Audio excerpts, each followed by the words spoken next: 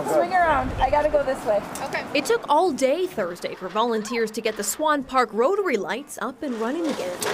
There you go. They drove right through it. Didn't even ram it. They drove right through it and completely destroyed it. The sheriff's office says a few grinches stole golf carts from a nearby school early Thursday morning in Beaver Dam and caused $3,000 worth of damage in about 10 minutes. We had a couple trees that were run down. Over here we have a deer and tree display. One of those trees was run down and destroyed. There was a gingerbread display that was completely destroyed.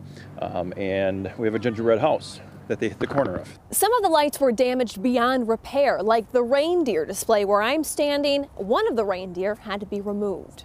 Volunteers helped weld the arches back together and fix what else they could, even after spending most of their summer and fall building it all. A lot of manpower. If I had to guess, I would say well over 100 hours put in, probably closer to 200 hours between everybody. The sheriff says this is the third time in recent years the Rotary Lights have been vandalized, and they have a good idea of who their suspects are. It's criminal damage to property. There's no way around it.